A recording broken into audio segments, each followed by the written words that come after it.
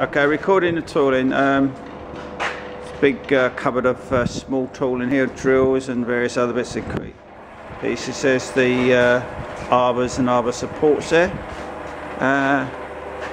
Machine here, 3-axis DR HEIDENHAIN. Head's really pretty quiet for a machine this size. We've got the longitudinal traverse there, quite fast. Got this wound up there, and the other direction, longitudinal, yeah, okay. Slip it into neutral and vertical. Okay, vertical down and vertical up. Okay, that's good. And then we have the ram head there, and you've got a little wind tool that winds up the rapid or not so, and that's it, showing it all functioning. Okay, that's good.